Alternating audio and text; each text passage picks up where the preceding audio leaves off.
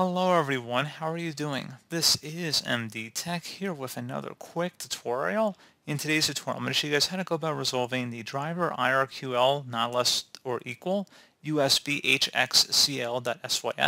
blue screen error you are experiencing on your Windows computer. And without further ado, let's go ahead and jump right into it. So typically this error message may be associated with a faulty USB device. It certainly, as the name implies. So I'd recommend starting off by opening up the search menu, type in Device Manager. Best result should come back with Device Manager. Go ahead and open that up. And you want to expand the Universal Serial Bus Controller section. And then you want to go through all of the USB devices in here that have USB in the name of them. Right click on them, and then you want to update driver, and then select Browse My Computer for drivers, and let me pick from a list of available drivers on my computer. Select the compatible driver that's available on the list here, and then select Next.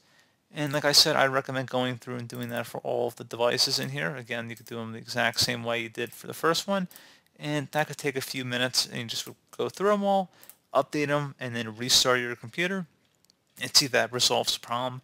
Something else we can try here as well, if you close out of here, open up the search menu and type in CMD.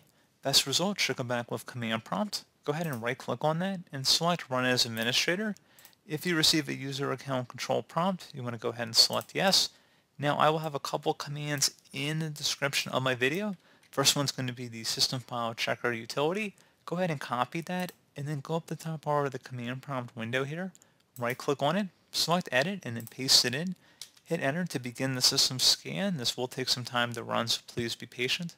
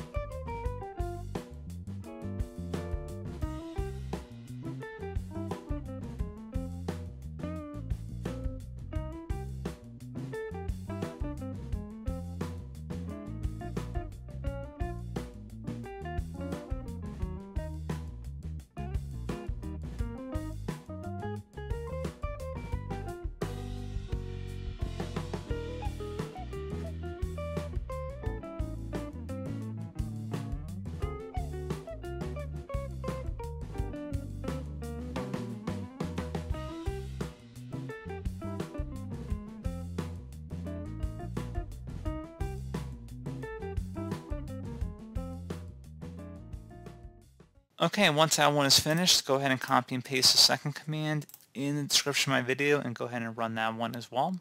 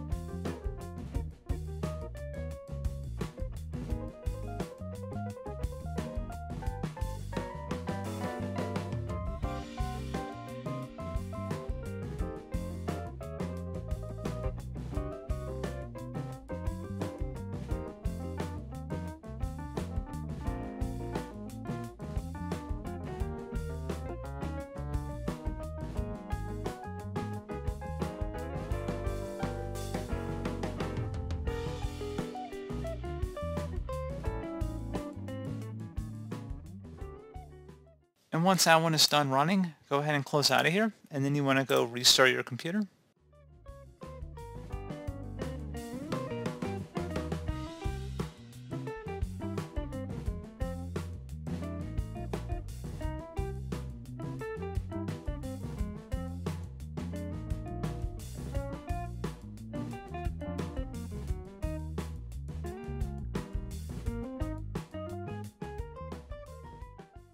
And there you go. So hopefully I was able to help resolve your issue. And as always, thank you for watching. Do hope I was able to help you out, and I do look forward to catching you all in the next tutorial. Goodbye.